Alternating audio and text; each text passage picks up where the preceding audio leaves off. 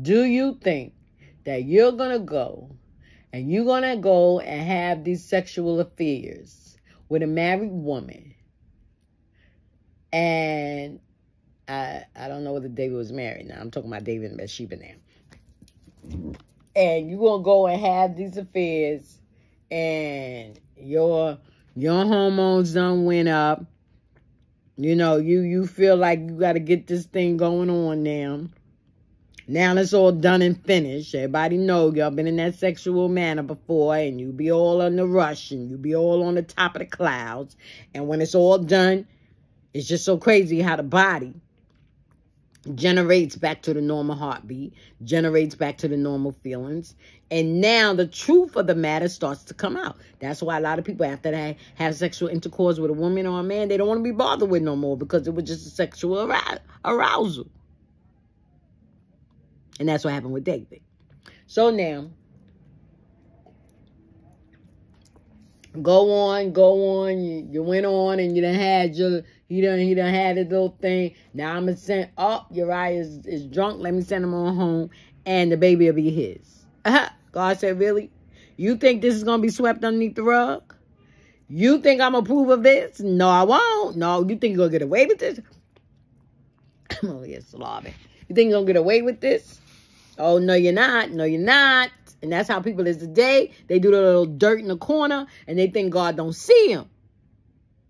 And then sometimes they don't even do the dirt in the corner. They do the dirt right in the face. People see them, but they be thinking God don't see them. Oh, I can get away with it with the people, so I can get away with it with God. And next thing you know, years later, what you done did come and hit you in your face. And then now you want to blame every Tom, Dick, and Harry for your sin that you did. But you the one who punished him from it. Not the one who opened up their mouth and said something about it. So here David trying to be slick about it. So he said, all right, this is what I'm going to do. We're going to put Uriah. We're going to send Uriah on over there. And we're going to let Uriah go and have his little thing with his wife. And then that's going to be it. David's like, I'm going to be off the hook. As I said, God said, no, you're not. You ain't getting off the hook with this, because you bringing me to a shame. See, it's not all right to sin. It's not all right to sin, right? But when you do sin that really deprives God, abomination to God, right? What God really,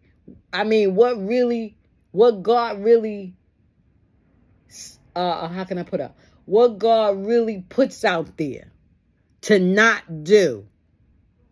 And you feel like I'm going to do it anyway because I belong to God. Because nobody don't see this. And I guess they be thinking, not even God. So I can go on and I can do all of this and get away with it. So that's what David thought. So once he woke up the next morning and he realized that Uriah was still there, he had to come up with another plan. Because now Uriah is sober now. So Uriah gonna remember that night. Right? Because I don't believe Bathsheba would have been lying to him or would have lied to him. And if you notice, the story doesn't tell us nothing about Bathsheba. The story tells us about David. Bathsheba did what she did, and she went and was obedient, even though she had to suffer consequences from losing a son. But God ain't bringing no people love to use the term, out of wedlock. Oh, that's a bastard child, so I don't want to be bothered with him, right? Yeah. But God still, even though he got rid of Bathsheba's first child, Bathsheba's David's first child, he still allowed them to have a child. And he used that child because of the lineage of who and where his son was coming through. So that line had to stay pure. So whoever Uriah was, let's think about it. Maybe Uriah's line was not pure. It could not be mixed up in the line of David of where Jesus was going to come through. So he went on. So he had to get rid of that child. He didn't get rid of Bathsheba. Well, not even Uriah, because Uriah, that way, I got it wrong. That wasn't Uriah's child, so no. So he had to get rid of the child because it was wrong to do. His commandments say, he knew his commandments was going to come, even if was the commandment done then? Yeah, I don't know. In my mind, I don't really know. But let's just say the commandment wasn't put into place about thou shalt not commit adultery. Or let's say it was, okay, let's put it, it's not in play yet that thou shalt not commit adultery. So now you go on and David does that, committing adultery. And now it's in the word that David's child out of adultery survived. Then it wouldn't look right. Now it's being done today. Children are surviving adulteries, mishaps, right? And God is using them, right? Because I'm one of them. So, God we're no longer under law, we're under grace. So God has perfected. He said, I haven't come to destroy the law, I came to fulfill it. So he's fulfilling that perspective. So I'm going to leave that alone. I'm not going to go deep into that because I don't want nobody getting the wrong thoughts. That is all right to commit adultery, because it's not.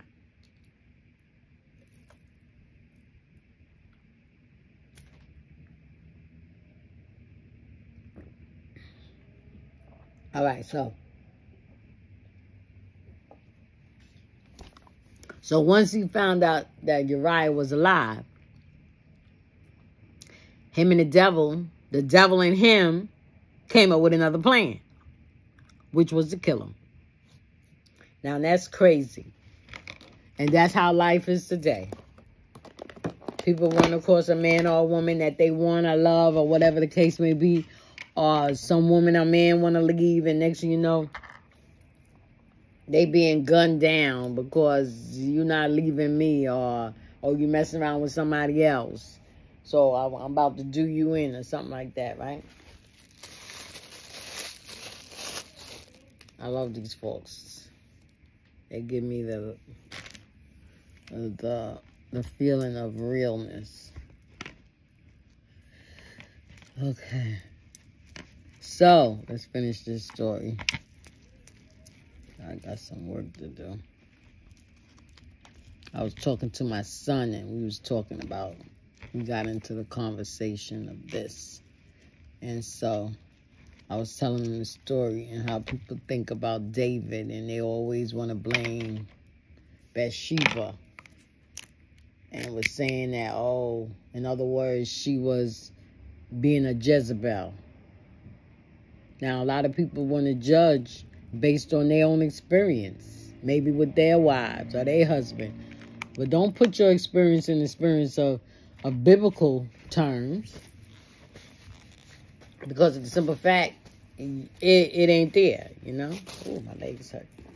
Hang on. I got to unravel my leg. Ooh, child. Okay. Okay, let me just turn that down.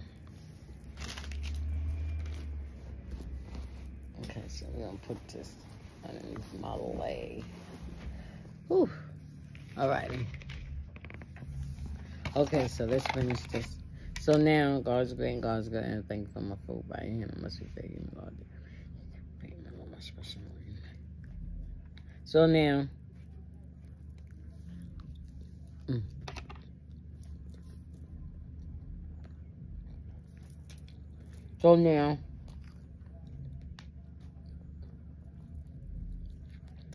he killed a man. He told the head person, the commanding officer, to put Uriah at the front line. So there was no way he could miss the arrows. Lord have mercy. Just think if it was Guns.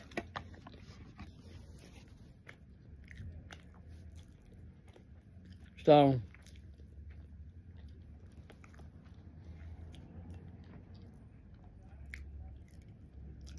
once that went down, the Lord stepped in. And he sent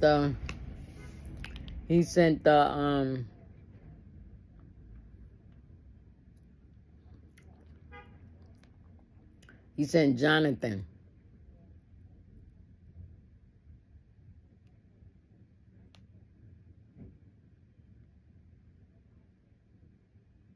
If I'm correct, it was Jonathan.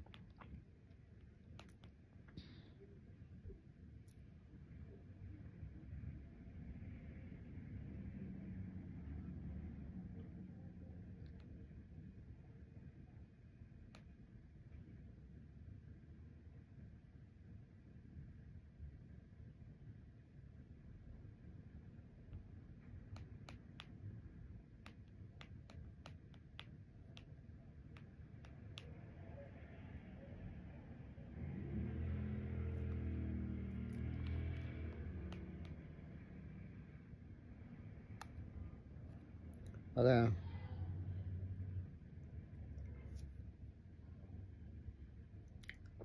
Okay, so it's Samuel.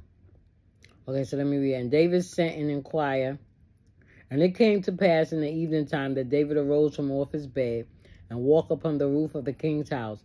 And from the roof he saw a woman washing herself, and the woman was very beautiful to look upon. So we know what the beautiful is. It's not so much as her face was looking beautiful. You notice that it says she was washing herself. Excuse me. So that means he saw her whole body. So he did know who Bathsheba was. And David sent and inquired after the woman. Oh, no.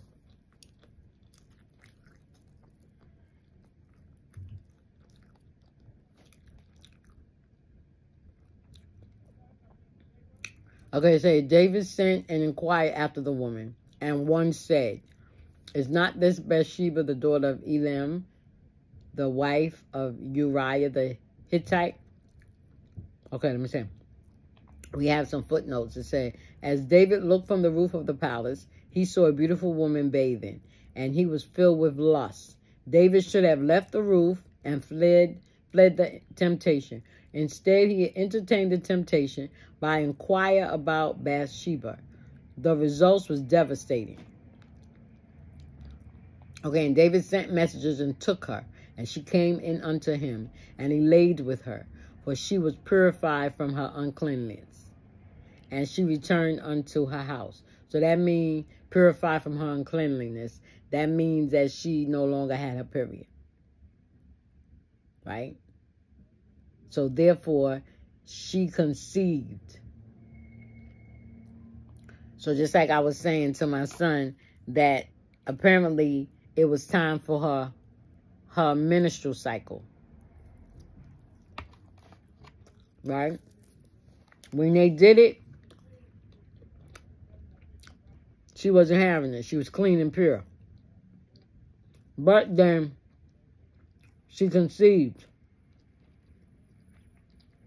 So they say for a woman 7 days before her menstrual cycle and 7 days after her menstrual cycle, she can get pregnant. That's what they call ovulation.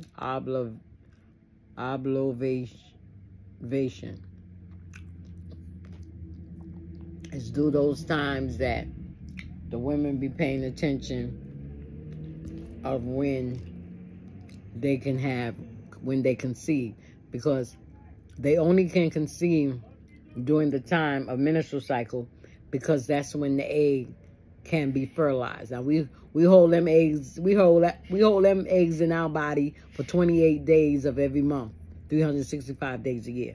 28, 22, however long it takes for a woman to get her cycle, her menstrual cycle. That's how long she hold them eggs. But after a while, them eggs got to be released. They got to get out of you. Because you're not going to hold on to them eggs 70 years old. You ain't going to have no eggs up in you. The body has to release all of that. Get rid of that. That's how God made the body. So she was going through her ovulation, whatever you call it. You can get that word right. And so she conceived.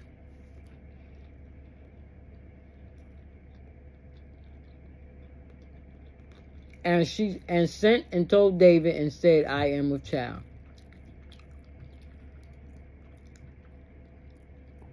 Oh, so I left this part out.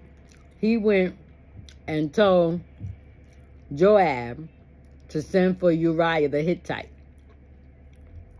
And Joab sent Uriah to David. And when Uriah was come unto him, David demanded of him how Joab did, and how the people did, and how the war prospered. So he was having a normal conversation when he had some devilment up his sleeve. Right? And David said to Uriah, go down to thy house and wash thy feet. And Uriah departed out of the king's house. And there followed him a mess of meat from the king. But Uriah slept at the door of the king's house with all the servants of his lord, and went not down to the house. So I said that he was drunk, but he wasn't drunk. My mistake. That's why I want to read the word, because I don't want to be telling no lies to you, my subscribers. So it doesn't say here that they drank. It said that David said to Uriah to go down to thy house and wash thy feet. So it seemed like he was sending him to his house. His plans was to sleep with his wife. Plans was to send Uriah home so Uriah can go and sleep with the wife.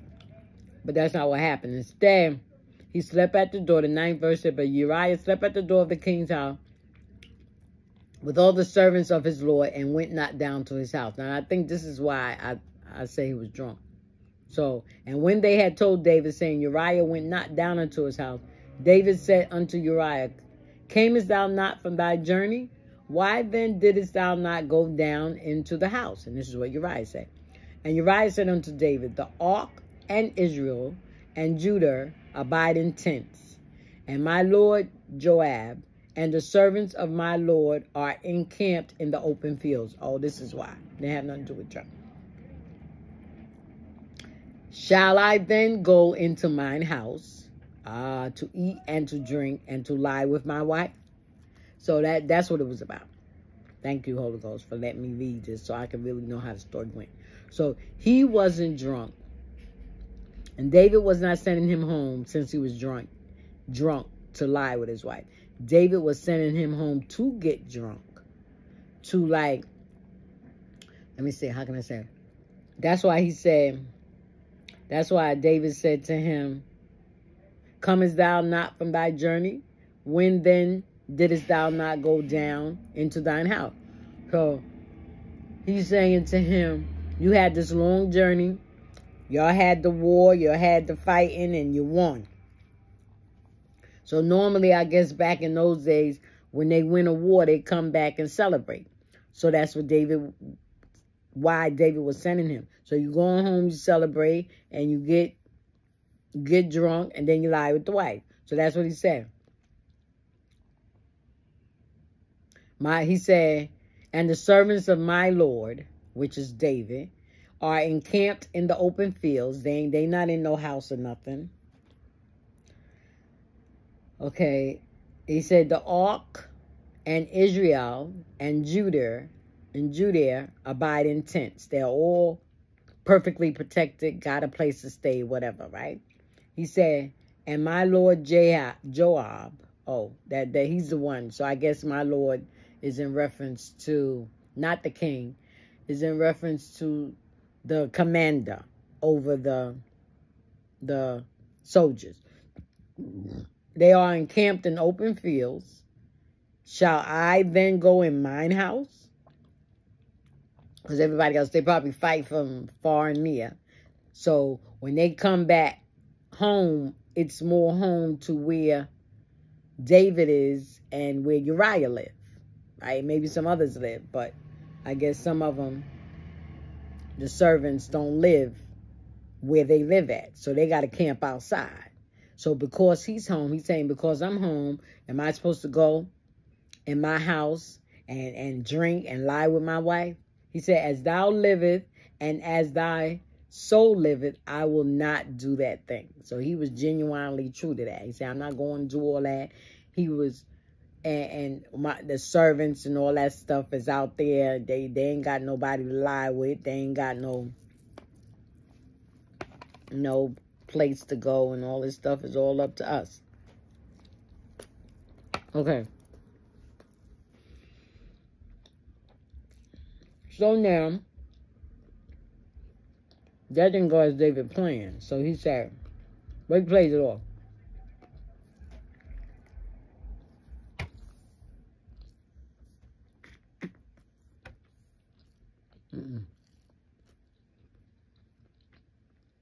I got a hold to a shell.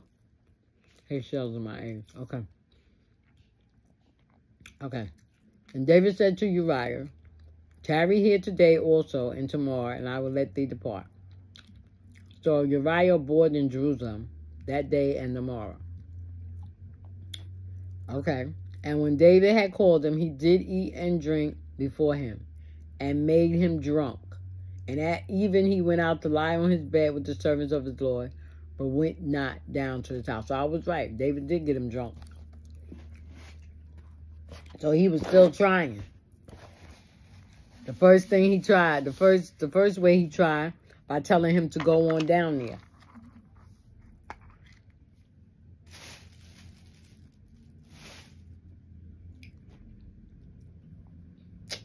I hate when I ain't got no water near me. Shoot. I usually keep water down by me.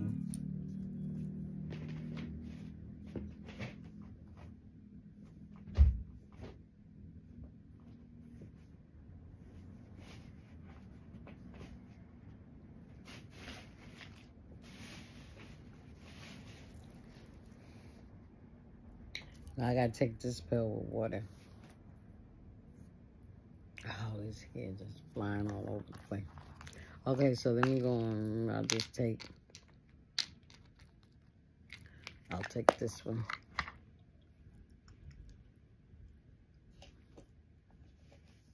I never took it with anything else because the directions is to take it with water.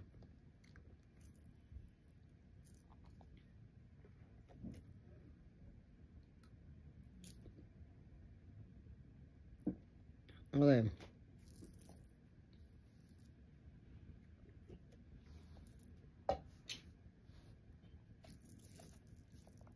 So he did get him drunk. And he made him drunk. And at even he went out to lie on his bed with the servants of his Lord, but went not down to his house. So he still didn't go. Even after he got him drunk, he still stayed where David was at. Okay, now I say David arranges for Uriah's death. And it came to pass in the morning, this is still 2 Samuel 11, I'm at the 14th verse.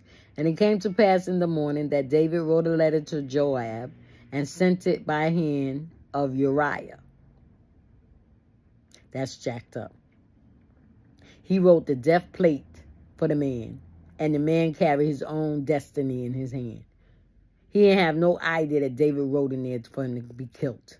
But David wrote it, gave it to him, and he went and delivered it. And because it was the king, Joab had no other choice. And he wrote in the letter saying, set ye Uriah in the forefront of the hottest battle, and retire ye from him, that he may be smitten and die. David, David, David, King David, man after God's own heart. What are you doing? And it came to pass when Joab observed the city that he assigned Uriah into a place where he knew that violent men was. The men that were big men that kill you dead. And the men of the city went out and fought with Joab. And there fell some of the people of the servants of David, and Uriah the Hittite died also. Then Joab sent and told David all the things concerning the war, and charged the messenger, saying, when thou hast made an end of telling the matter of the war unto the king, and if so be that the king's wrath arise, and he say unto thee, wherefore approach ye so nigh unto the city when ye did fight? Knew ye not that they would shoot him? Knew ye not that they would shoot from the wall? Who smote Amalek, the son of Jerubbesheth? Did not a woman cast a piece of millstone upon him from the wall that he died in Tibez? Why went ye nigh the wall? Then say thou, thy servant Uriah the Hittite is dead also. I look at him, he telling them what to say. So the messenger went and came and shewed David all that Joab had sent him for. And the messenger said unto David, surely the men prevail against us, and came out unto us into the field, and we were upon them, even unto the entering of the gate. And the shooters shot from off the wall upon thy servants, and some of the king's servants be dead. And thy servant Uriah the Hittite is dead also. Then David said unto the messenger, thus shalt thou say unto Joab, let not this thing displease thee, for the sword devours one as well as another. See, he telling him not to even grieve for the man. For the sword devours one as well as another. Make thy battle more strong against the city, and overthrow it, and encourage thou him. He telling him what to do. Just go ahead, get your battle more strong, get your people more, just get more people up and go on and fight. He ain't even have no remorse for the guy. Lord, gee, that's how people is today. You see how things just carry on? Y'all think it's something new happening with these people killing it. And you wonder, how could they just kill somebody like that? The same way David did.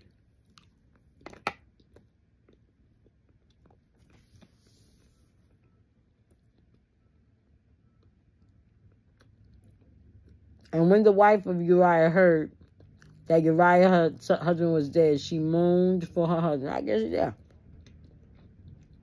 Not even knowing that the man she's pregnant by did it. The king at that. And when the morning was past, look, David let her mourn. Devilish. David sent and fetched her to his house, and she became his wife and bare him a son. But the thing that David had done displeased the Lord. Wait a minute.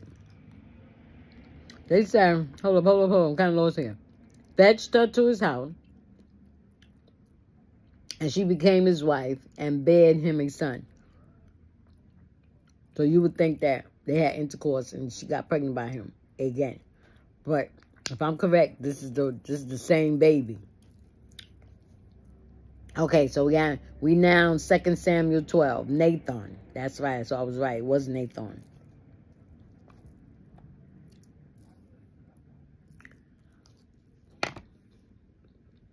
And the Lord sent Nathan unto David. This is where I say, people be thinking they're getting away with stuff. Nathan wasn't there. This is why people don't want to accept people for prophets. And God start perceiving their lives and telling them about themselves, when they know for a fact that they didn't tell the person nothing. But the person is telling them about their life and what's going to happen to them. They don't want to hear them. Oh, they ain't no prophet. Everybody want to be a prophet. Whatever. You ain't got to listen. You ain't got to listen. But you better be like David was. Let me read and let you see what David did. And the Lord sent Nathan unto David, and he came unto him and said unto him, there were two men. So this is why I say, when God sends you to do a job, He going to send you to do that job. He ain't going to have you fraternizing with nobody. He ain't going to have you becoming friends with nobody. He ain't going to have you getting no ranks. If He sent you to do something, you going to go in there and do it and go about your business. I don't even want to go. I don't want to get too deep. I want to stay focused so y'all can get this story. But I just had to put that there because people saying, oh, God sent me to, I'm supposed to do this and I'm supposed to do that. So when you going to do it? God sent you to go and tell Johnny May to stop messing around with Johnny Sue. But before you tell Johnny May what not to do, before you deliver God's message, you want to be friends with Johnny May. God didn't tell you to be friends with him. Oh, let me get to know about her or him. Let me find some stuff on him. So when I'm ready to get what I want, not do what God say do. When I'm ready to get what I want, then I can use that to get it. So now you all friends with Johnny May. But God told you to go there to tell Johnny May to leave Johnny Sue alone. Now all this time, you're holding up God's plan. Right? Because there's a result to it. There's a reason why he's telling you to tell Johnny May to leave Johnny Sue alone. Maybe because he done told you the result of it. Because he want to make Johnny May, send Johnny May over to Paris to open up a church. But Johnny May got to get right and leave Johnny Sue alone. But you don't want that to happen. You don't want Johnny May to get this to go to Paris because you always wanted to go. So I ain't telling that one. I'm gonna become friends with Johnny May so that when God send him to Paris, I'll be able to go. So I gotta act like I'm Johnny May's friend, even though God didn't tell me to come be friends with Johnny May. Okay. So I'm saying that because Nathan went and did what God said do. Said what God said. He said, and the Lord sent Nathan unto David. That's the key, being sent. A lot of people going some places and God ain't sent them nowhere. He said, what he say? How you going to preach without being sent? God got to send you to preach. Okay, let me go on. And he came unto him and said unto him, there were 2 men in one city. You see how God can get you to tell a little story here, right? 2 men in one city. The one rich and the other poor. The rich man had exceedingly many flocks and herds. But the poor man had nothing save one little lamb, which he had brought and nourished up. And it grew up together with him and with his children. It did eat of his own meat and drank of his own cup and laid in his bosom and was unto him as a daughter. And there came a traveler unto the rich man, and he spared to take of his own flock and of his own herb to dress for the wayfaring man that was come unto him. But took the poor man's lamb and dressed it for the man that was come to him.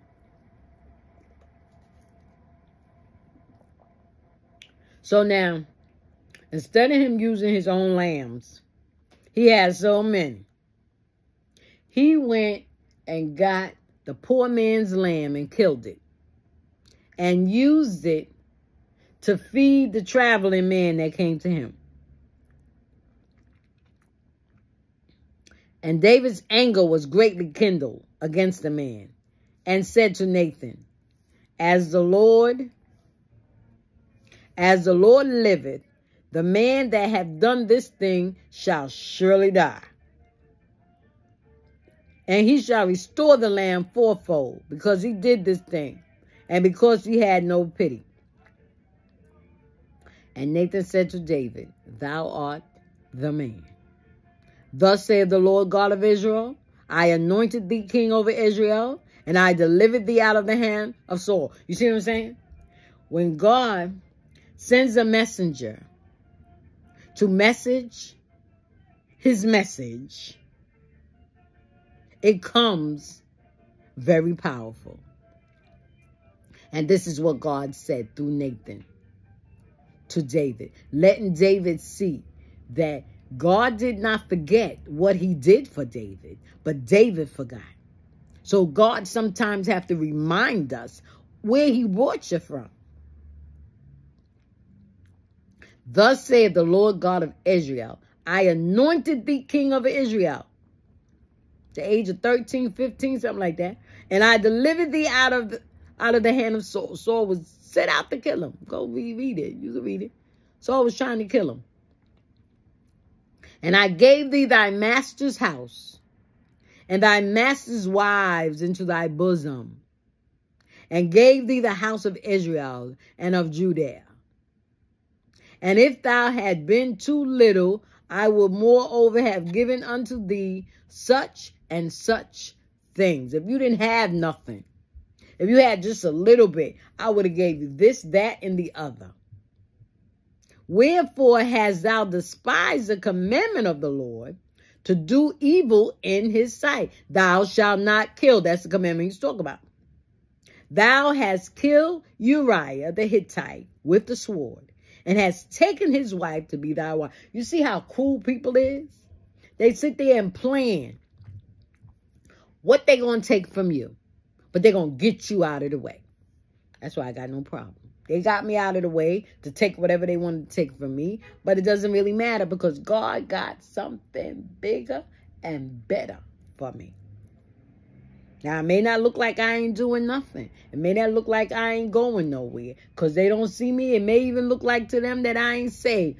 But God is working it out for my good.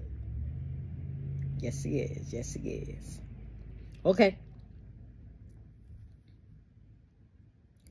Now, therefore, has taken his wife to be thy wife, and has slain him with the sword of the children of Ammon. Now, therefore, the sword shall never. That was scary. Child, I would have been like, Nathan, what I need to do? You use the word never. God is never. This is a God word. The sword shall never depart from thine house, because thou hast despised me and hast taken the wife of Uriah the Hittite to be thy wife. See, that's what made God angry.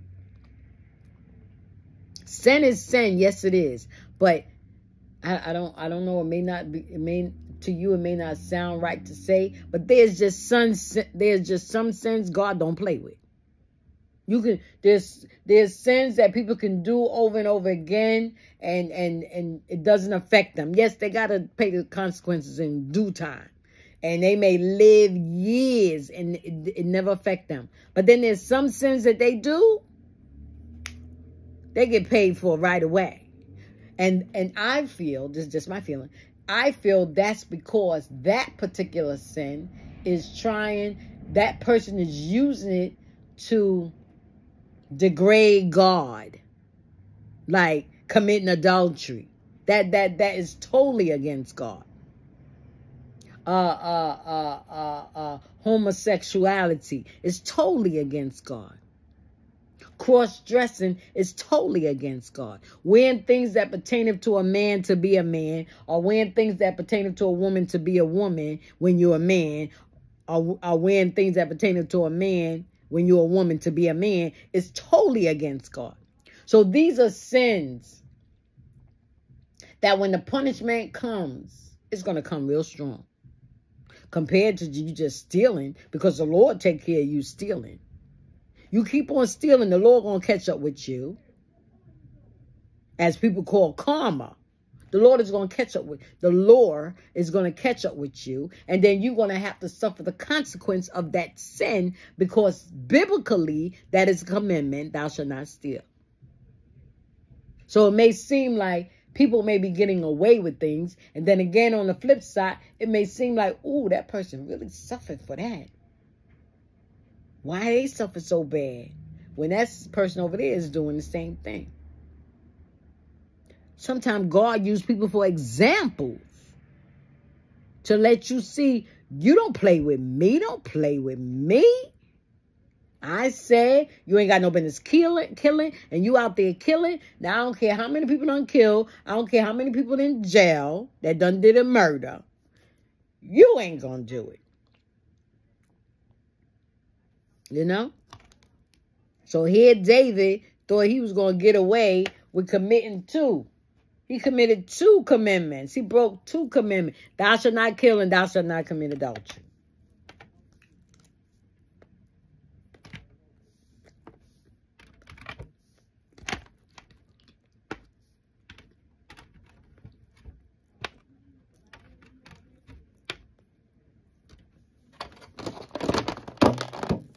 He just knew he was getting away with it. Okay.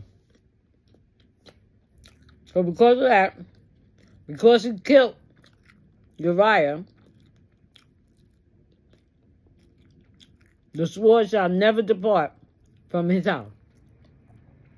Every time he turned around, somebody was going to be getting killed, either in his house or somebody connected to him. So it don't necessarily mean it have to be his immediate family. Anybody on the outside that's connected to him. Okay? And that's because he despised God and take the wife of Uriah the Hittite to be thy wife.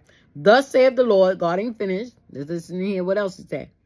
Behold, I will rise up evil against thee out of thy own house. Look at that. Right in the house, David had to suffer. When you read on, this is 2 Samuel 12. When you read on, you'll see where David had to run from his own son. Jeroboam, I think that was his name.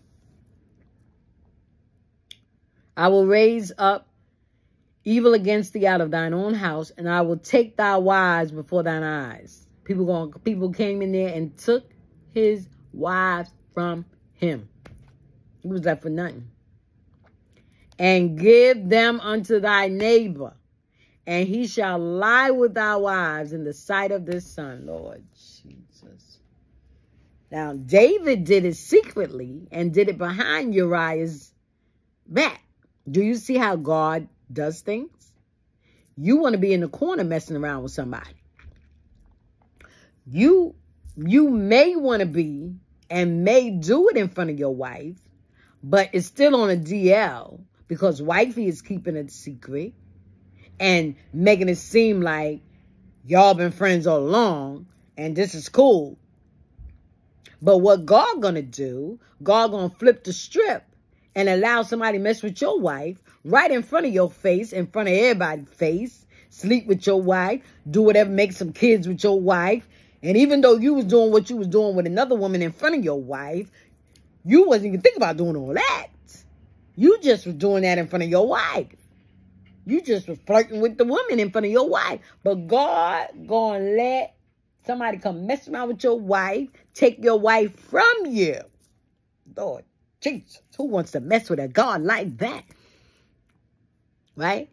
And it's saying he shall, and then gonna give it to your neighbor. It ain't gonna be nobody that you don't know. It's gonna be somebody that you know, you see, probably raised up with your neighbor. Right? And the Bible say, who's your neighbor? Whoever that you encounter, come in contact with. And he shall lie with thy wives. You see how God said it? We call it intercourse. We call it sexual intercourse. They call it lie with. So that means that whoever come in there, whoever God allowed to come in there, they're going to come and take Bathsheba and whatever other wives you got and lie with him. Because you thought because you was king, you could get away with your foolishness. You thought because you a pastor, you could get away with it. You could do whatever. I could do whatever I want because I'm a pastor. And everybody going to do what I say. Oh, because I'm a bishop, I can say whatever I want, do what I want, act however I want, because I'm the bishop. People go, and then when I get up there, you better do what I say. Oh, because I'm an evangelist, you're going to do this, because I'm an elder. God has no respect to persons. Sin is sin and wrong is wrong. And when you start breaking his commandments, you think you're all right by breaking his commandments? For thou didst, just what I said, you in the corner. Even though you in front of somebody, flirting with another woman in front of your wife, and maybe in your house, on the phone with somebody, and your wife is sitting there knowing what's going on. You doing all that secretly, but look what God said. David did it secretly. Nobody knew David went and slept with Bathsheba. Nobody knew but no. I don't even think, but Joab. He's the only one that knew. He the only one knew that David set up to kill Uriah. Everybody else just figured that Uriah got killed in the war. Excuse me. Nobody didn't even know that David told Uriah through David told Joab, right? David told, I'm so excited. Relax. My brain is running faster than my mouth. David told Joab to kill, to take the letter. No, to kill Uriah. And Uriah took the letter to Joab. Not even knowing that he was about to get killed. He wasn't going to never get back to Bathsheba. So he ain't going to never know. And to this day, he don't know that Bathsheba had a baby by David. So that was done in secret. But God said, for thou didst it secretly, but I will do this thing before all Israel and before the sun. Everybody in the whole world, wide world, knew King David. And everybody in the whole wide world gonna know that King David wives are sleeping with King Jabagad and Jubadiah and all these other people. I'm making up names because these names back in the day was crazy. But I couldn't pronounce it. I ain't gonna say it was crazy. And I'm not saying that those are the women, the men that David wives slept with. I'm just making up names, but as a point. Okay. Now David confesses his guilt. Still in 2 Samuel 12 and 13 verse. And David said unto Nathan, I have sinned against the Lord. See, this is why David was a man after God's own heart. And even though he did what he did, in the long run, he had to pay the consequences. But God did forgive him. Let's read on and let's see if God forgave him. And David said unto Nathan, I have sinned against thee, against the Lord. And Nathan said unto David,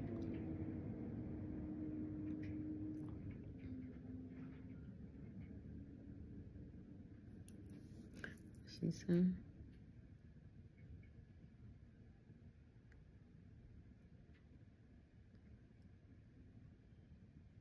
what?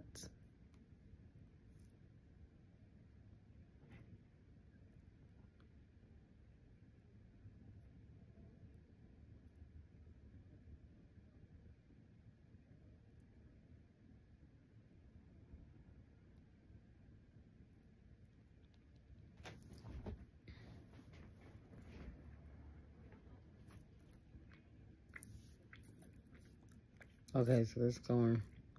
All right. The Lord. Okay, now check this out. I have sinned against thee.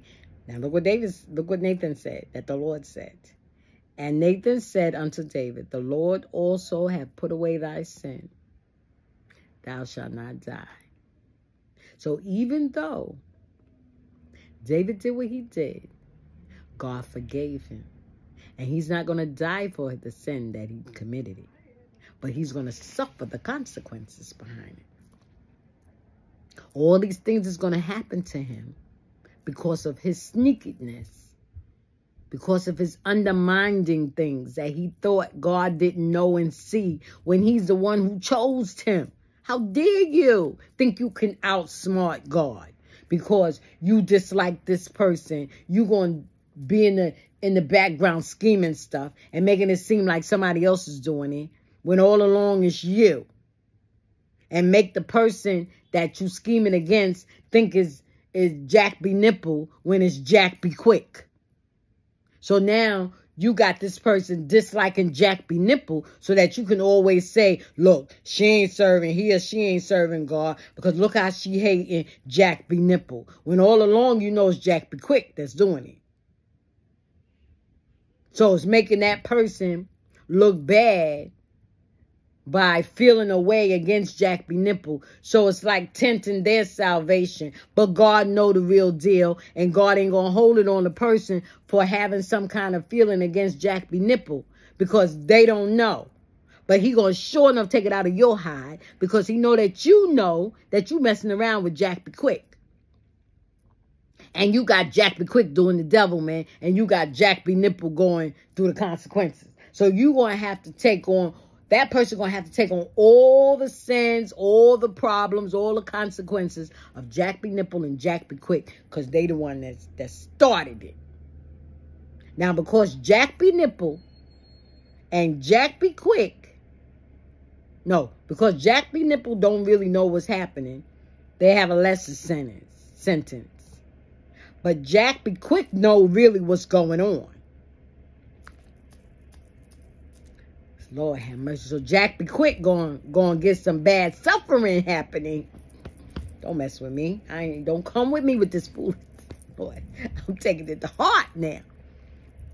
Okay. Here we go. And Nathan said unto David, the Lord also hath put away thy sin. Thou shalt not die. Howbeit, but because by this deed thou hast given great occasion to the enemies of the Lord to blaspheme, the child also that is born unto thee shall die. See what it say? Because by this deed thou hast given great occasion. Now you have opened up a door where people think they can do this thing. Because the king did it. Because I guess back then, whatever the king did, everybody else could do. Well, the king do it. The king do it. The king do it. That's how people have a congregation following after pastor, the bishop, or the elder. Because they up there doing all the devil, man. The congregation see them doing it. They like Jack B. Nipple. They don't really know what's happening. But because they at the surface, only seeing the surface. So we're going to go along with it. We're going to do what they say because it's the right thing to do because they're using God to do it. But them pastors, bishops, deacon, elders, evangelists is wrong. That's why I'm trying, I have always done and will always do. Preach the truth. Be truthful. Let people never speak to me because I told the truth. It doesn't matter to me. Because my Bible tells me, and ye shall know the truth. So when I get to know the truth, it's going to make me free. And it sure did. It made me free. No matter how much people is mad with me, angry with me, you know, I can't do this, I can't do that, I can't be a part of this, I can't be a part of that. It don't make me no difference, because that give me more time to serve my God.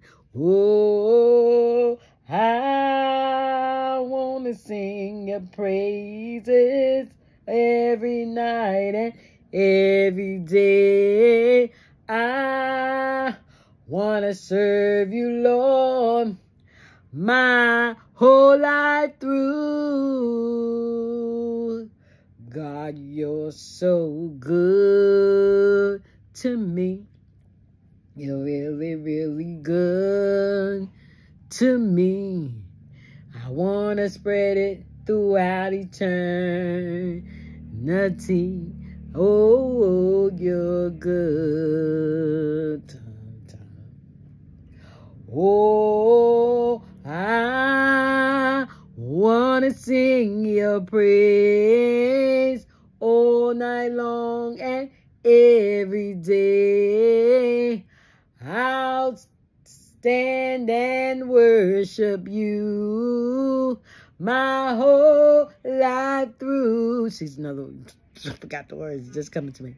Hey, I Wanna sing your praise all night long and every day. I'll stand and worship you my whole life through. God, you're so good to me. You've been so good to me. I shouted through eternity. God, you're so good. All right. That song's like in my spirit. I'm saying. Okay. The child shall die. So that child died. Okay. And Nathan departed unto his house, and the Lord struck the child that Uriah's wife bare unto David, and it was very sick. You notice they said Uriah's wife. They didn't even say David's wife. David therefore besought God for the child, and David fasted and went in and laid all night upon the earth. And the elders of his house arose and went to him to raise him up from the earth, but he would not. Neither did he eat bread with them. He really went in a deep fast. I don't know what for, because God already said, well, I guess you can change God's mind. You know, I guess you can. So I'm not going to say you can't, because Hezekiah did. You know.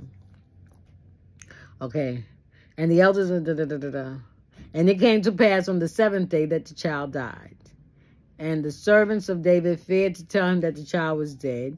For they said, behold, while the child was yet alive, we spake unto him, and he would not hearken unto our voice. How would he then vex himself if we tell him that the child is dead? So that means that when the child was still alive, he was still praying and stuff. I don't know. It didn't so much say that something was wrong with the child, right?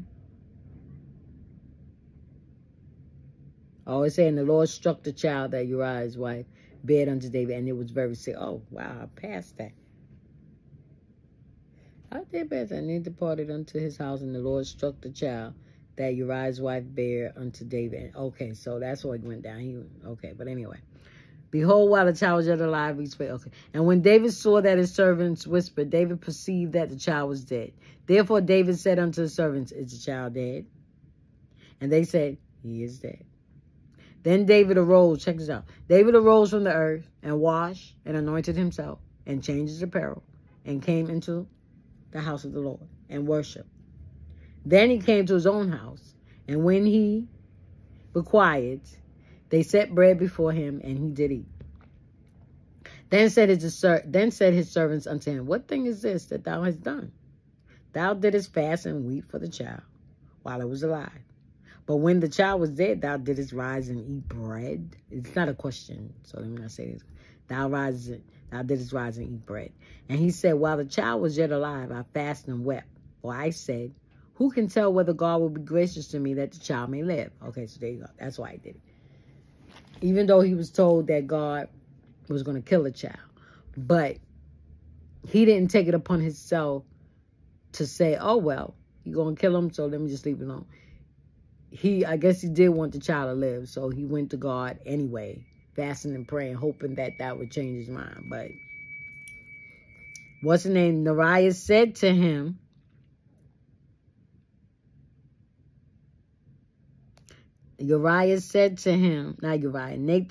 him, howbeit it because by this deed thou hast given great occasion to the enemies of the Lord to blaspheme.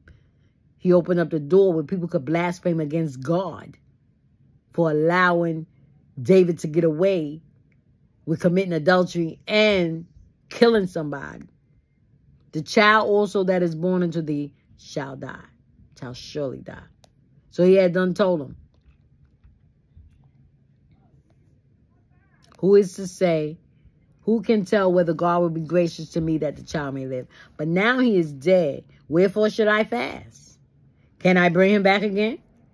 David crazy. I shall go to him, and he shall not return to me. And David comforted Bathsheba, his wife, now the same, and went in unto her and laid with her, and she bare his son. So they had sexual intercourse again. Y'all go with your bad self. I love how they put it. Laid with her. And the Lord loved him. And he called his name Solomon. And the Lord loved him. Solomon got a chapter. Solomon. Just Song of Solomon. That's David's son. And he sent by the hand of Nathan the prophet. And he called his name Jedidah because of the Lord. Okay. So, that just, let me see. Let me go to the footnotes on this. Let's go back to, let me see. Let me see. Okay. Now we're going to do the footnotes.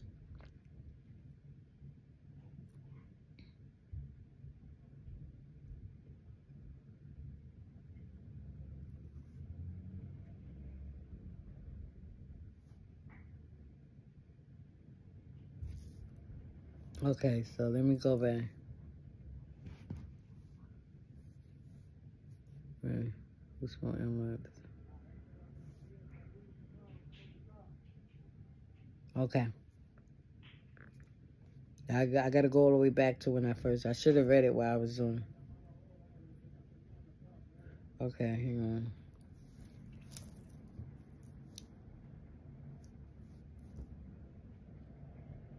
Okay, here we go. Now this is the footnote, starting from 2 Samuel 11 and 3rd verse. As David looked from the roof of the palace, he saw a beautiful woman bathing, and he was filled with lust. David should have left the roof and fled the temptation. Instead, he entertained the temptation by inquiring about Bathsheba. The results was devastating. To flee temptation, 1, ask God in earnest prayer to help you stay away from people, places, and situations that may tempt you.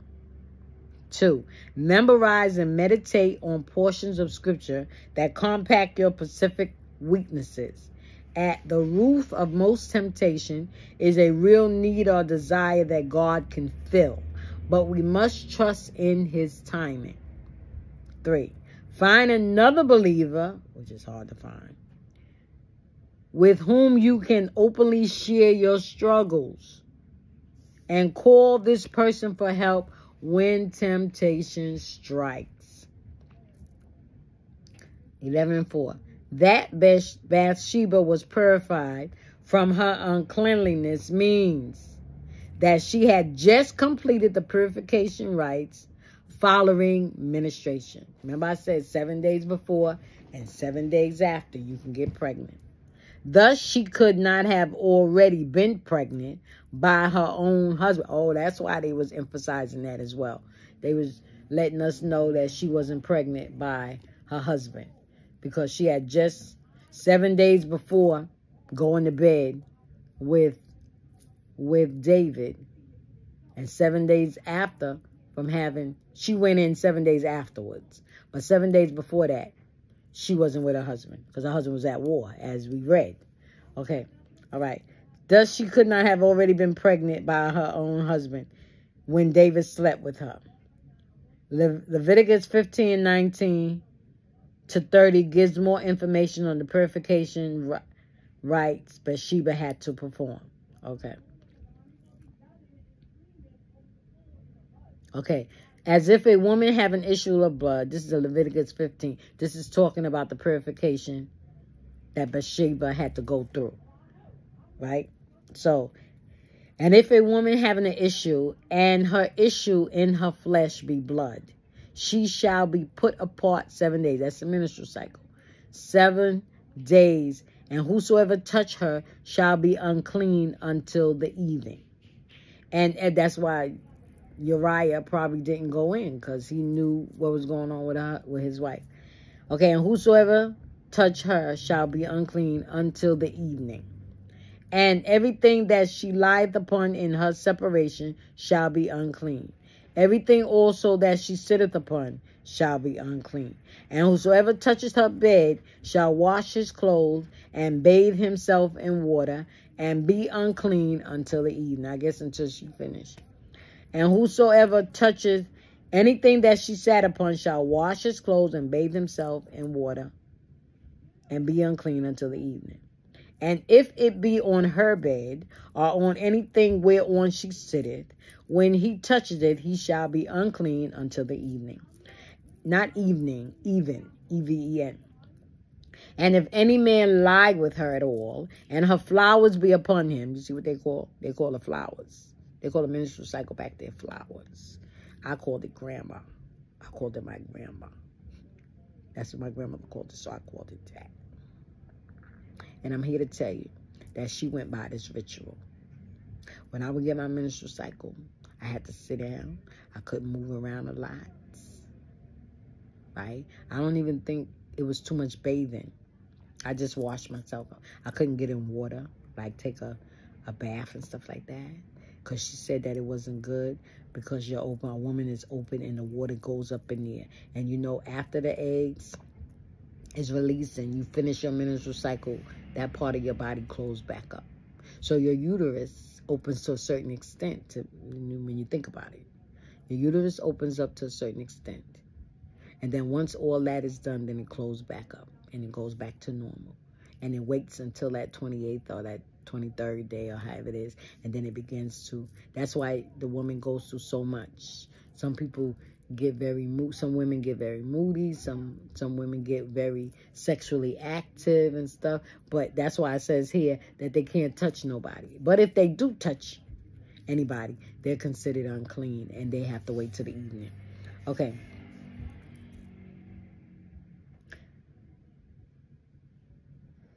And if a man lie with her at all, and her flowers be upon him, he shall be unclean 7 days. So they said until even. So that means until the end of that day. When they say, and bathe himself in water and be clean until the evening. So the even is, I guess, the end of the day. But here they say, if a man lie with her at all, and her flowers, if she's going through her menstrual cycle, be upon him. Wow. So that means if it's on him. Yeah, this is deep. I tell you, you can learn a lot from the Bible. He shall be unclean for 7 days. And that's normally how long the woman keep her cycle. For 7 days. Some people may go 8. Some people may go 10.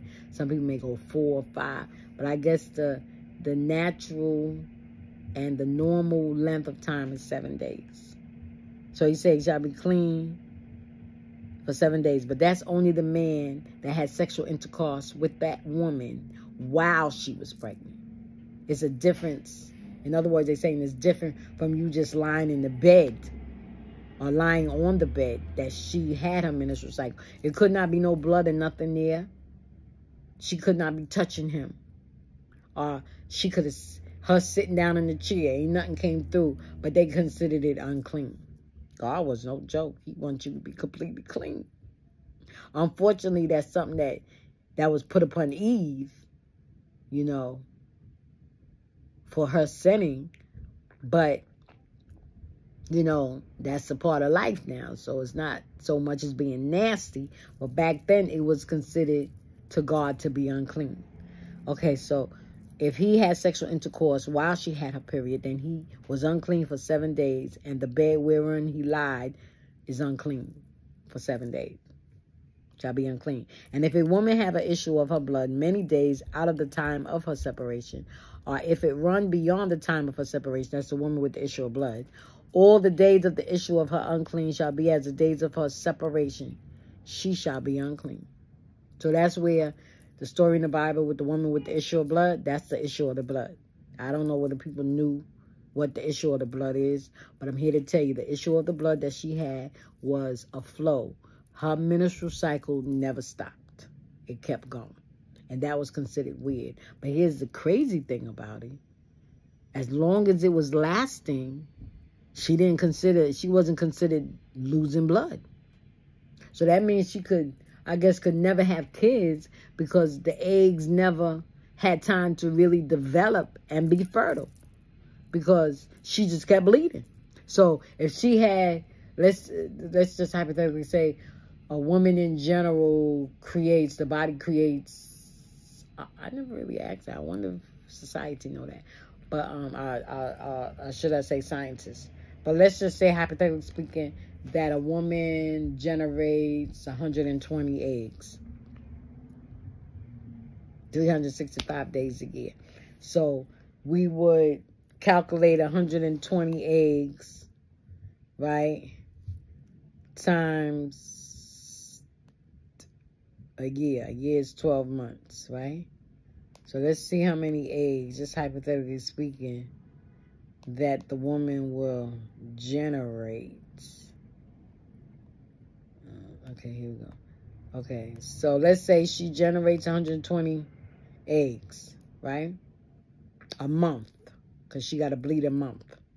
So we'll take the 120 eggs and we'll, let's say, times it by 30. That's 3,600. That's 3,600 eggs. 20 eggs a month. A month is 12. Okay, so no, I calculated wrong. 120 eggs she produced each month, right? So we take that 120 eggs and we times that by 12. Wait, 120 eggs times that by 12, which is a year, because it's 12 months in a year. And that's 1,440 eggs she makes a year. So if she been going for 36 years, let's say, I can't remember how long she had the issue of blood right off the top of my head, but let's say it was 36 years. Now, I'm going to give her less year. Let's say it was 12 years, right? So she been bleeding out 1,440 eggs a year. And it's 12 years. So we're going to times that by 12. And 17,200, if my calculations is right, I'm not a mathematician. 7,280 eggs for 12 years. So that's how long she's been bleeding. So it's never stopping. So let's go. And if a woman have an issue of blood many days, okay, every bed wearing, okay.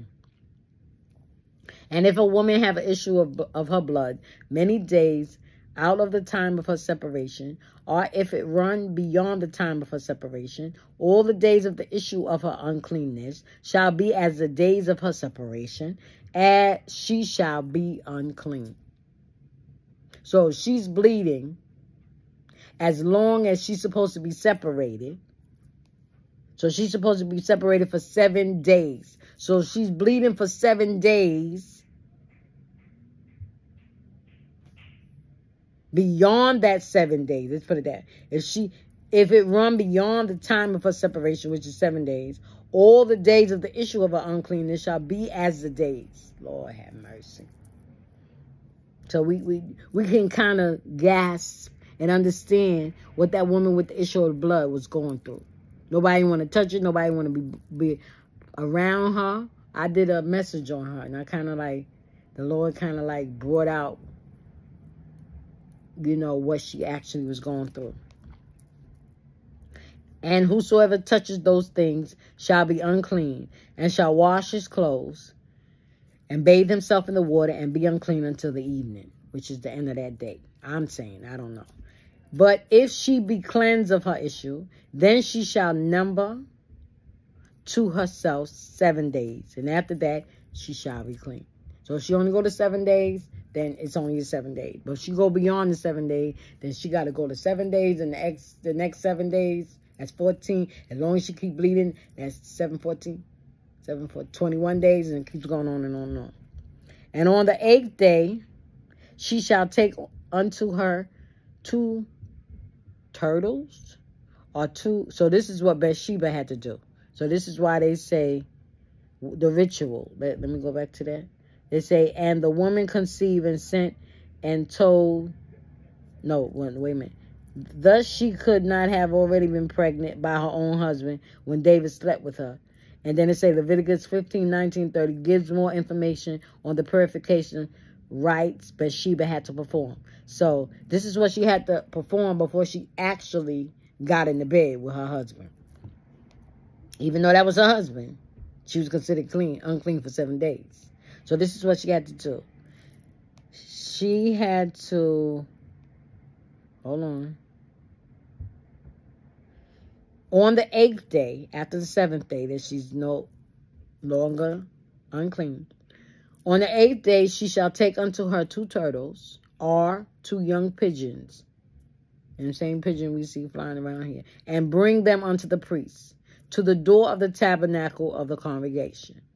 And the priest shall offer the one for a sin offering, and the other for a burnt offering. And the priest shall make an atonement for her before the Lord for the issue of her uncleanliness. So do you see? The menstrual cycle, I guess, is not so great after all. I mean, in reality, any woman that gets her period or her menstrual cycle is capable of having a baby. You see? That proves, and put it that way, that proves that the woman can have a baby, because you ain't going to menstrual cycle nothing out of you if nothing is up there. So you got some eggs up there, and them eggs got to get out your body. Just like I said earlier, they can't sit up in there. You probably have some problems with you. Okay. Okay, so we leave that. So let's go on, and we go on with the notes. Okay. Now, 11:15, which is, okay, David put both Bathsheba and Joab in difficult situations. Bathsheba knew it was wrong to commit adultery, okay, but to refuse a king's request could mean punishment or death. That's what I said. Okay, Joab did not know why Uriah had to die, but it was obvious the king wanted him killed. We sometimes face situations with only 2 apparent choices, and both seem wrong. When that happens, we must not lose sight of what God wants. So no matter what the government people is doing, it could be something that the bishop, the pastor, the elder, the evangelist, or the minister say to do. But if you know that God would not want you to do it, and it's going against God, it doesn't matter who it is that's telling you to do it, you shouldn't do it. Now let's see what it says in the footnote. Should or should we not do it? Okay. We sometimes face situations with only 2 apparent choices, and both seem wrong. When that happens, we must not lose sight of what God wants. The answer may be to seek out more choices. Wow, that's something to think about. You always be presented with 2. I only got 2 choices. Maybe there's more choices. You got to seek it out. That's a good one. I got that one, all right? By doing this, we are likely to find a choice that honors God. So that's what I do when I'm told to do something, and I feel it's wrong, and I know it's wrong. I say, Lord, I say, you got to give me the choice. You got to fix this. I don't want to be disobedient to my leaders, and I don't want to be disobedient to you. So you got to tell me what to do. You got to work this out, and God will come in and work it out where my leaders won't be mad with me, and if they mad, that's just on them. But it won't be because of the situation, because God will fix that situation, turn that situation around, where it'll in a sense backfire on them, and it'll be in their face where, oh, she shouldn't do that, and if she go on and do it, it's gonna make me look bad. But it's really God it's really not making God look bad, not so much as them not looking bad, because who cares whether you look bad or not? It's all about pleasing God. Okay, so let's go on. All right, so the answer, right. Find a choice. Okay. Uriah and several other soldiers died as a result of David's scam. Sin often hurts innocent bystanders. When you are tempted to do wrong, thinking about the people who could be hurt by your sin may motivate you to avoid it. That's the truth. That's why I always do right. Try my best to do right, because I don't want to hurt nobody. I think about other people's feelings. And if I do this, it's going to affect the next person some way, somehow. And they could or could not be related to me, but it'll still affect them. So I'm not going to do it. Because what I do, I want it to affect the next person positively, not negatively. Okay. Okay. 11:25. David's response to Uriah's death seemed flamboyant and insensitive. Right? Remember I said he just said go and tell the people, go back and tell them that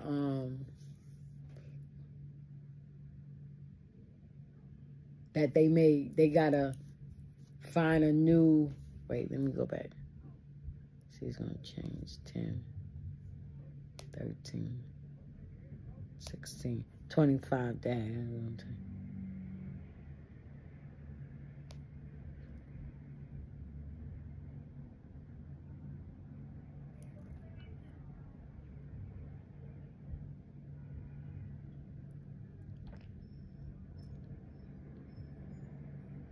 When David was telling them to, remember I said that, wow, he ain't got no,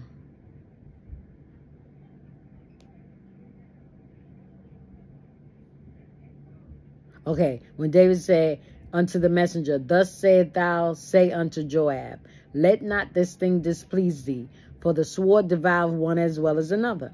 Make thy battle more strong against the city and overthrow it, and encourage thou him.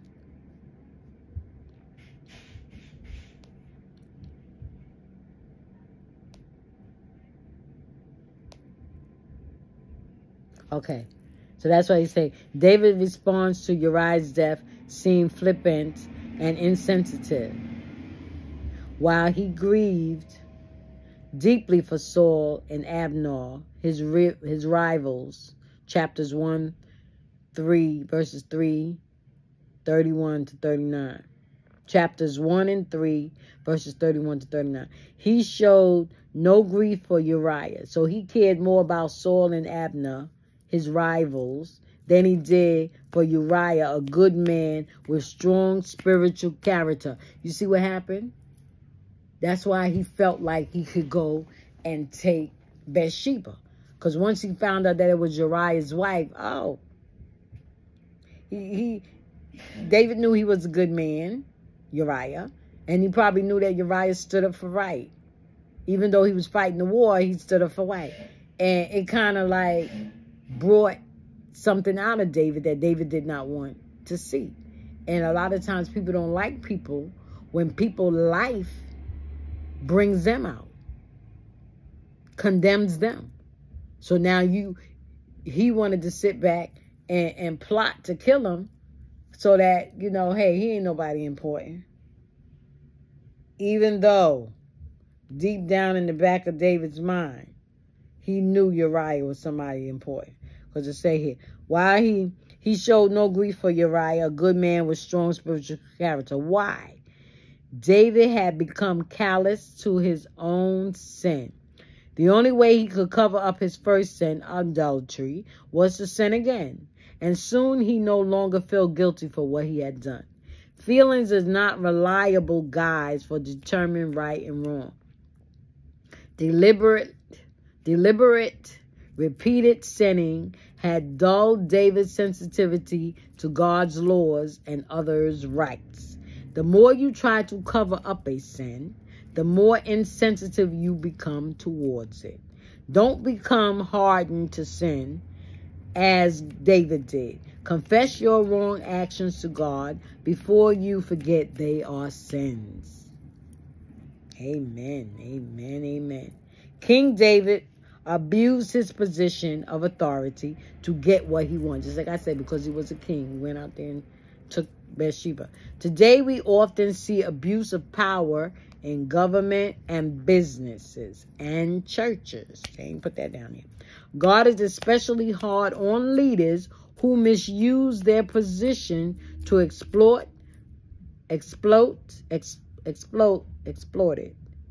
it, manipulate, or compromise those under their authority. This breaks the trust between them and those they serve. See, people don't believe that. Now, I don't know about the government when they say, I don't know about government and businesses, but I know how it is in church. When people use their authority to the congregation, they compromise. Okay, it says here, misuse their position to exploit it, manipulate, or compromise those under their authorities. This breaks the trust. See, some leaders don't believe that. They think that, oh, their congregation is supposed to be this way towards them at all times. They missing the point that because of how they treated the people ain't too keen on listening to them. And then they want to sit up there hitting their head. I just don't understand why the people don't want to do, why they don't want to listen, why they want to do this, why they don't want to do this, why they don't want to do that. Because you done manipulated them so long that they didn't see God in you, and they definitely don't see it now. So why they want to follow God. They don't see God in you, so they ain't going to follow you. So wonder why they ain't following you? Better check yourself and see if you following God. Okay, let's go on. Okay. As a prophet, Nathan was required to confront sin. See, that's what people are. They don't want you to confront sin. They want you to go along with the sin. If whoever it is, whoever's coming through, you just mind your business and act like you don't see nothing. No, I'm not doing that because I'm not being responsible. I'm not going to hold a responsibility for your sin. And then I got to be accountable for it. No, I got my own life to be accountable for. I got to live the life so that I can get to heaven. You ain't getting there. You ain't think about getting there. You compromising things. No, you're not going to stop me from getting, no. Say in my Father's house are many mansions. He said, I'll go to prepare a place for you. And if I go and prepare a place for you, I will come again and receive you unto myself, that where I am, there ye may be also. That's where I'm trying to get. So I'm not going to let you cause me to compromise my salvation because you want to do some devilment. Go get your clique and do it with them. I'm not a part of this clique. That's why I like to be by myself. That's why I'm by myself. Because I'm not going to be caught up in people's cliques and foolishness. Okay.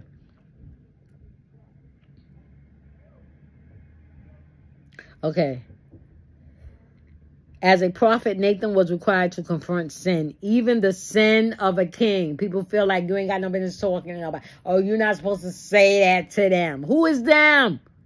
Just because they have a title, that title don't mean nothing to God. When God say you wrong and you did something wrong and he sends a prophet to tell you, he's going to prepare you to tell the prophet and he's going to prepare the prophet to receive it. Now, what the prophet do with it, that's between the prophet and God. You see what I'm saying? But it's mainly up to the prophet because God done did his job. He didn't let you see where you was wrong at. So it's up to you to get it right. So you as a leader, God send somebody to you in reference to some things to get right. Don't be looking at the person like, who you think you is? Who is you to reprimand me? People crazy. They really get in these positions where they feel like they can't be touched. What they think? What they think? Can't touch this? Okay. It took great courage, skill, and tact to speak to David in a way that will make him aware of his wrong actions. See, and that skill comes from the Holy Ghost. When God sends you to tell a preacher, a bishop, a pastor, whoever it may be in leadership over you, when God wants you to go and tell them, he will prepare you, give you the words to say that person, when it gets to them and they hear it in their ears,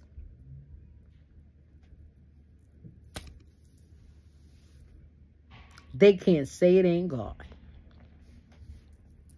Okay. Let me see. Check to speak to David in a way that will make him. When you have to confront someone with unpleasant news, pray for courage, skill, and tact. If you want that person to respond constructively, think through what you are going to say. How you present your message may be as important as what you say. Season your words with wisdom. It was a year later. And by then, now we at still we in 2 Samuel 12 in the 5th.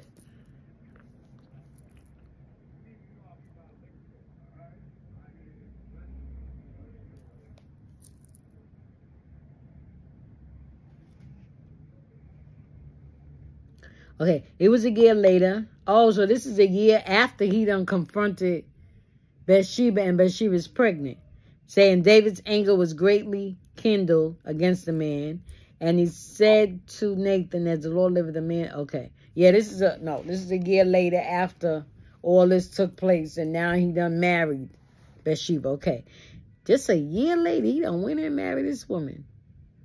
He couldn't even let the girl grieve her husband. It was a year later, and by then David had become so insensitive to his own sins that he didn't realize he was the villain in Nathan's story. The qualities we condemn in others are often our own character flaws. Which friends, associates, or family members, do you find easy to criticize and hard to accept? See? This is where I am. This is how I know that I've grown in God. Because I ain't criticizing nobody. God has allowed me over these few years before Pastor Glover died, and more so now that she's dead and gone for good, for life, forever. I'm never going to see her again. I'll never be able to text her again. I'll never be able to ask her any type of advice, which I did at times. My eyes are now open to see more and more so who God is. To see more so in how not to criticize people. Not to say she did it, but I'm saying these are the things that have opened up to me. Not to be so quick to criticize people for the things that they do, the clothes they wear, how they look. Because things can happen so quickly where you wake up one morning and you can't even identify yourself. Lord have mercy. He just opened up my understanding of life, spiritually and naturally. Okay, let me go on. Let me hurry. This is like an hour and 32 minutes. Okay. It's really important that I get this out. I really hope people actually watch this video to the end. But if you don't, if you got this far, I appreciate it.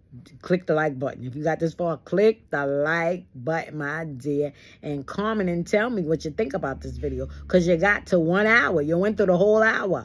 I appreciate you, and I love you. I love you. I love you with God's love. Okay. The qualities we condemn. Which friends, associates, and family members do you find easy to criticize or hard to accept? Instead of trying to change them, ask God to help you understand. Lord have mercy. I thank you. I thank you. Let me finish reading that.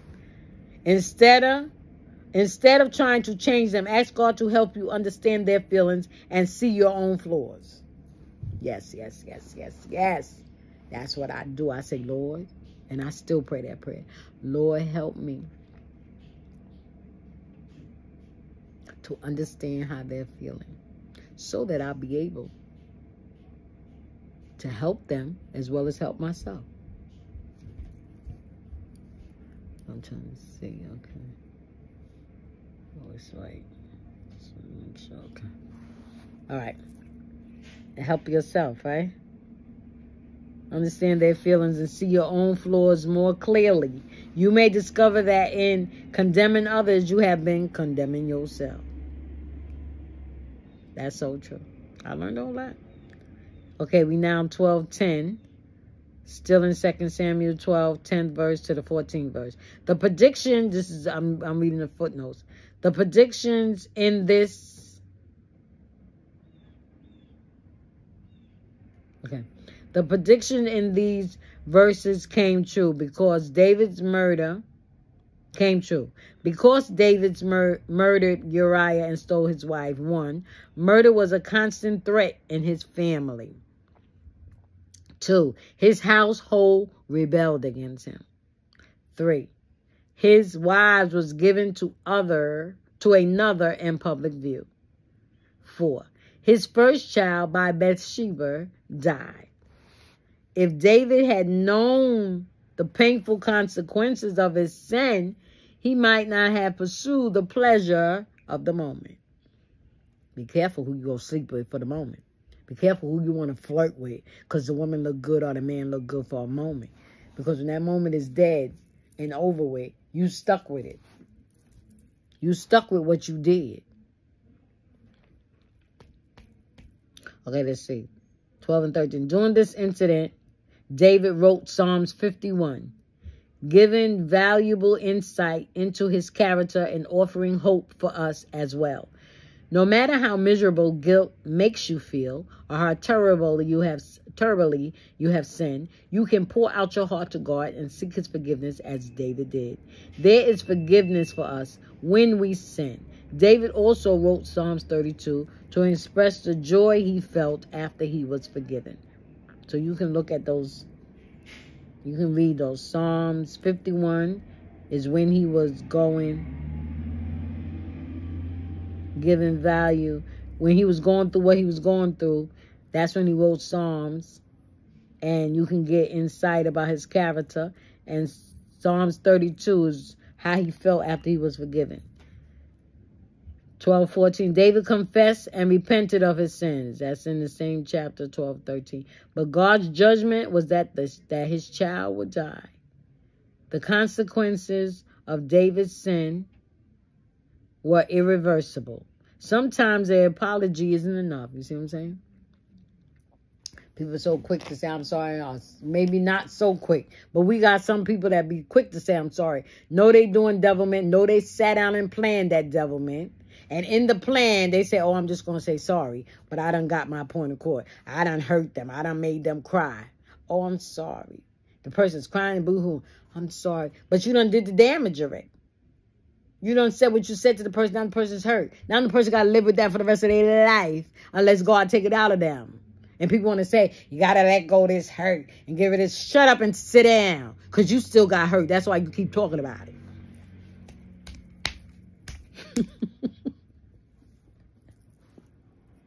Lord, help me, Lord. I'm just reading your word, Lord. I'm just reading your word. I'm reading the footnotes of your word, Lord. Okay. All right. Okay.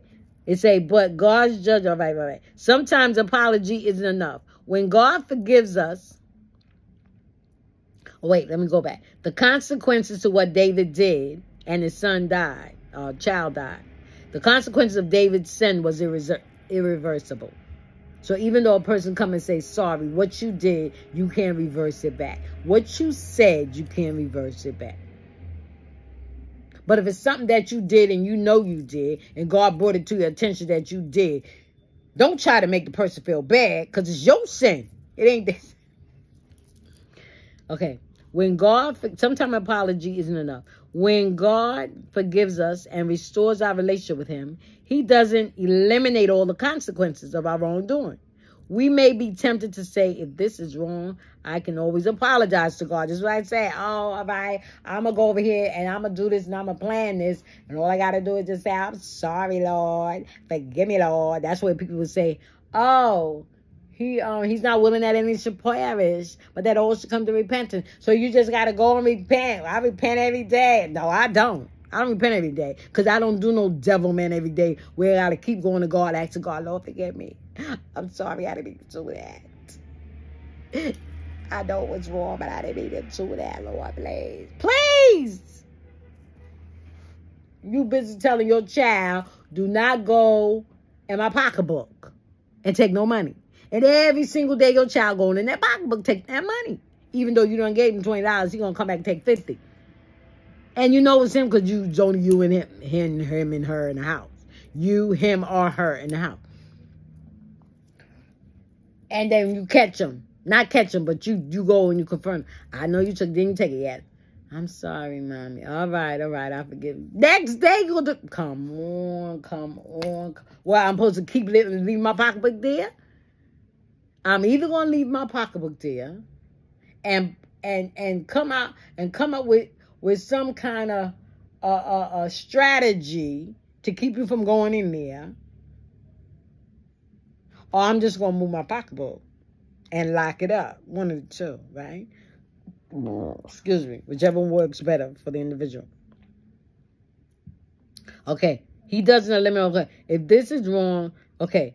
He doesn't eliminate all the consequences of our wrongdoing. We may be tempted to say, if this is wrong, I can always apologize to God. I don't ever be tempted. But we must remember that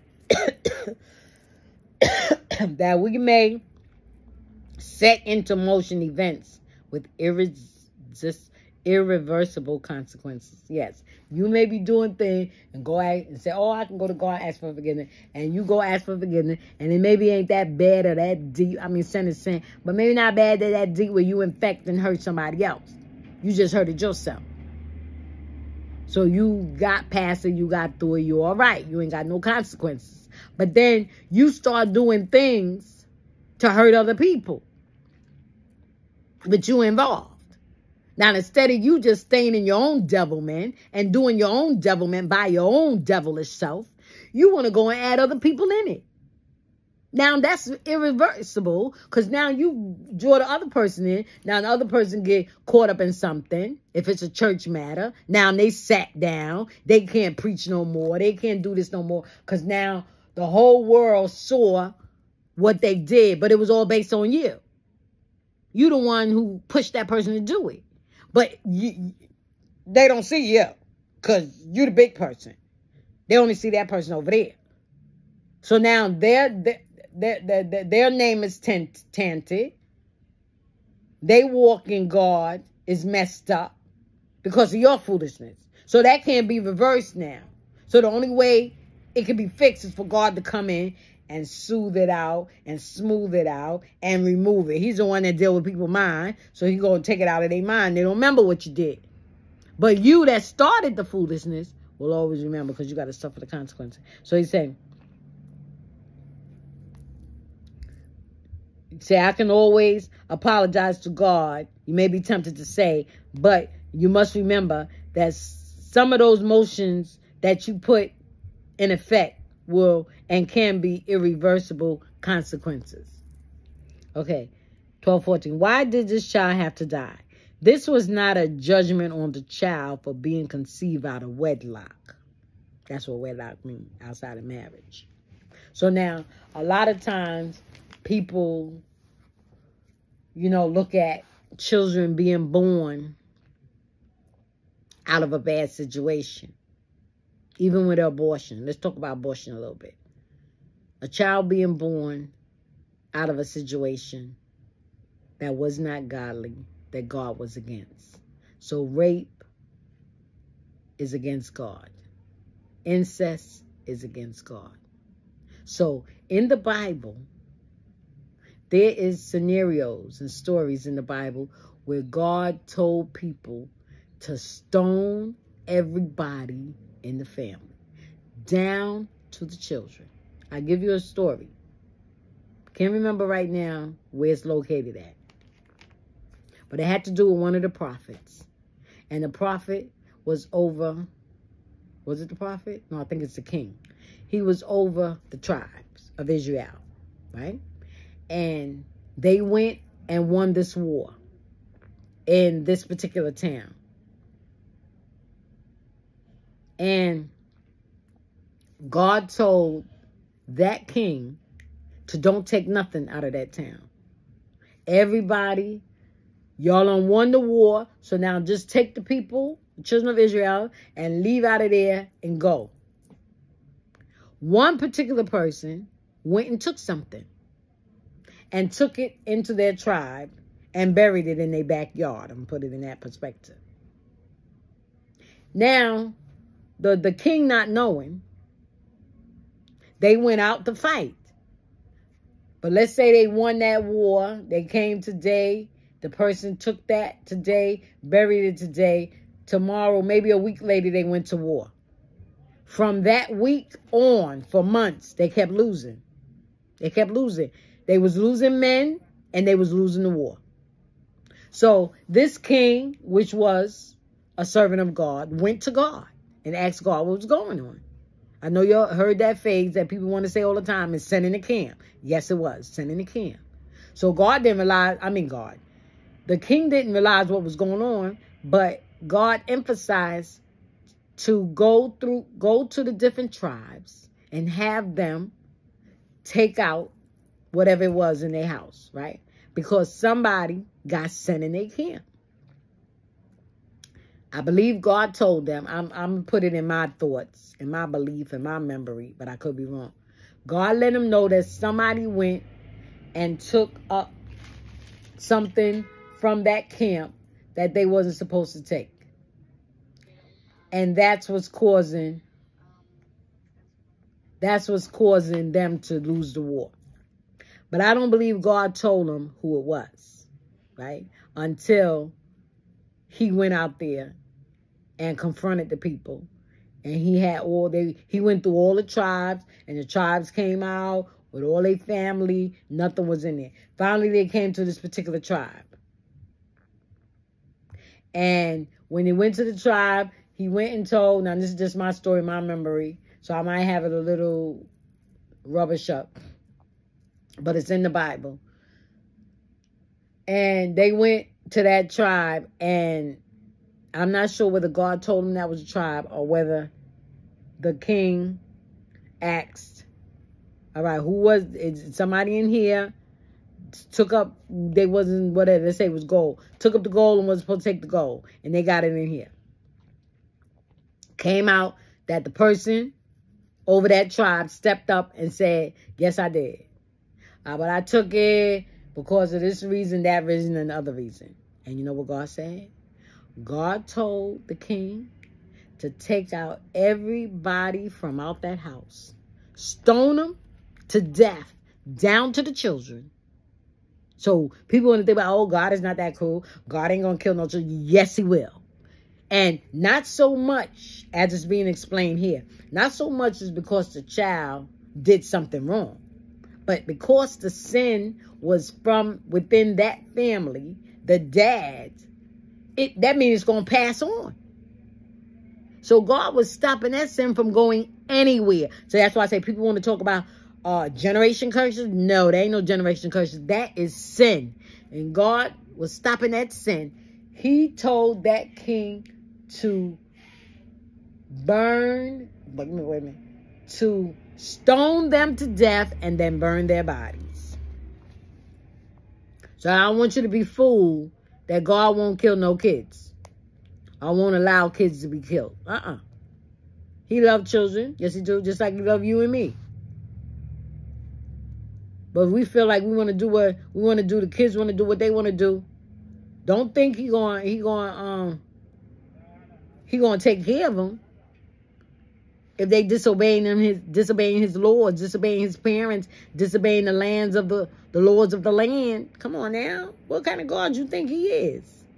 He can't stand for righteousness. I mean, he can't stand for wrong. He only stands for righteousness. Okay, so let's go on. It say, why did the child die? This is the child of David, the first child that he made with Bathsheba. This was not a judgment on the child for being conceived out of wedlock. So don't get that out your head. Oh, that child out of wedlock, I'll be bothered with. Get it out your head. Because ain't nothing wrong with a child out of wedlock. These things happen. Okay, but a judgment on David, you see, that's the sins of the parents. Now, that child had to die because of David's sin, because of David's scheme. And that means that child was going to carry David's devilness throughout his life. God said, no, we ain't bringing that in the world. We ain't bringing that. He already knows that it's going to be in the world anyway. But it ain't going to come from David. Not that child anyway. And even though the child was innocent, right? He wasn't innocent because he was conceived in sin. He was conceived under a lie. He was conceived under lust. That wasn't the way God wants kids to come into. So you lusting a woman or you lusting a man and you go have sex with him and you be like, oh, I want this man, so I'm going to get pregnant by him. You're going to have so much problems with them children. Because of the simple fact, you wanted the child for the wrong reasons. And it's outside of God's jurisdiction. So he can't bless that union. He can't bless that union because it is, the thought of it was wrong. So that's what he say here. The judgment wasn't on the child being conceived out of wedlock, but the judgment was on David for his sin. David and Bathsheba deserved to die because they both knew they was wrong. But God looked at the reasons for these things. And David being a man, he got the the bad end of the stick. Bathsheba got some bad stuff too, because she lost her first child. And I don't know what else she did, you know, because I don't think it say too much about Bathsheba. But they said that Bathsheba and David deserved to die, but God spared their lives and took the child instead. God still had work for David to do in building the kingdom. The child's death was a horrible punishment for David and Bathsheba to bear. It is also possible that the child lived. It is also possible. I left out a word that was not. That is the main event in the sentence. It is also possible that had the child lived, God's name would have been dishonored among Israel's pagan neighbors. You see what I'm saying? What would they have thought of a God who rewards murder? Didn't I say that earlier? Did not say that earlier. Did not say that earlier. That's the same thing I say about my life. The boyfriend I told you that got killed, that got shot in the head and died, and I was pregnant by him. He had to die. His child had to die because of the simple fact. What would they have thought of God who rewards me for having a baby out of wedlock? It was out of wedlock because I wasn't married to the guy. Due to sin, committing disobeying a commandment, which thou shalt commit idolatry, right? And then I have this child, and me and the father's together married. And then 10 years later, the original husband pops up. And we both up in the church. The father to the baby that I had, and the husband to the children that I got. What kind of foolishness is that? I'm preaching the word. See, God knew my life. He knew I was going to be a preacher. He knew I was going to be up there preaching his word. So in order for me to preach the word, I had to live it. I couldn't have nothing in my life that would be tainted.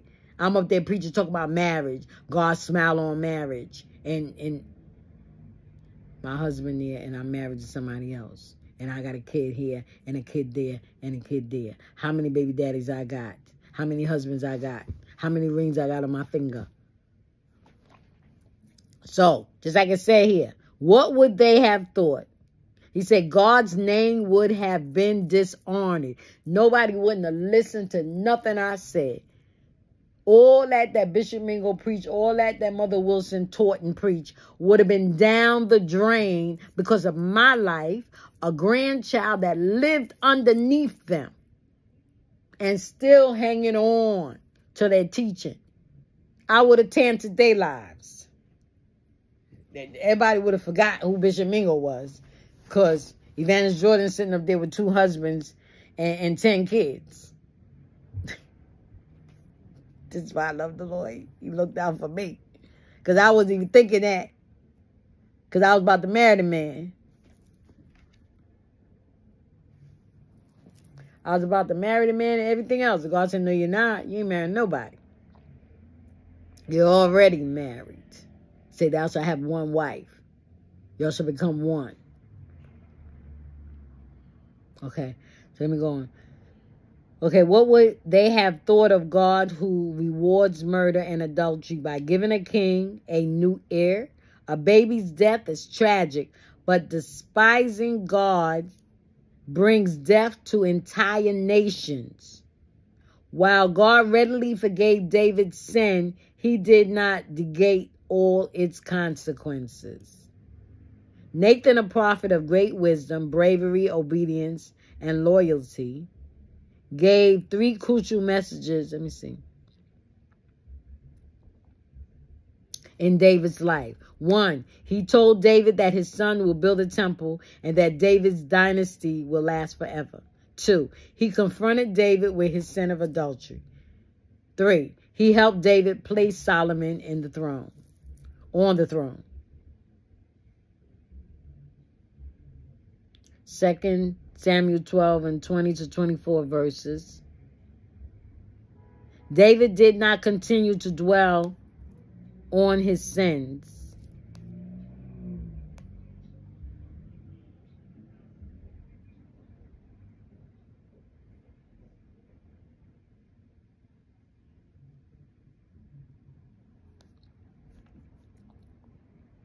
Okay, wait a minute.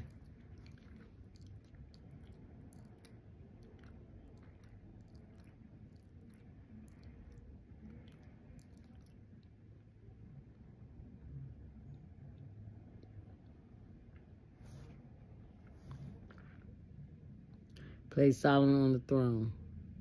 David did not continue to dwell on his sin.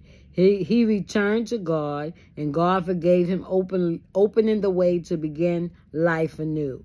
Even the name God gave Solomon, Jedida, because of the Lord, has a reminder of God's grace. When we return to God, accept his forgiveness, and change our ways. Okay, when we return to God, accept his forgiveness, and change our ways, he gives us a fresh start. To feel forgiven as David did, admit your sins to God and turn to him, then move ahead.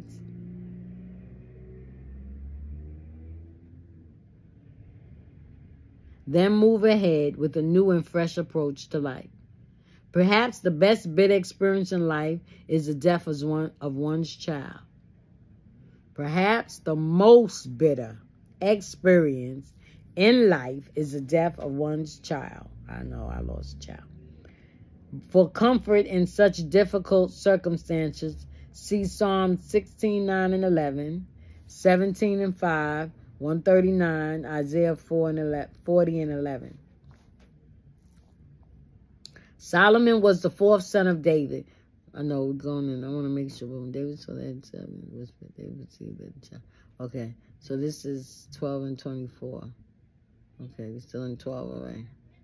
I think I read all the way the end of 12. Solomon was the fourth son of David. Fourth son, okay, he had 4 sons. And Bathsheba, David and Bathsheba, 1 Chronicles 3 and 5. Therefore, several years passed between the death of their first child and Solomon's birth. Bathsheba may still have been grieving over the child's death. Amnon was encouraged by his cousin Jonadab to commit sexual sin.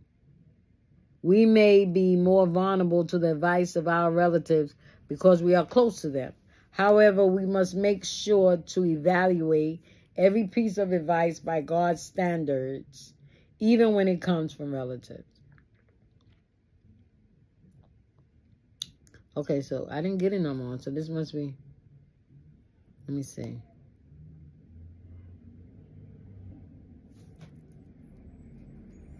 Okay.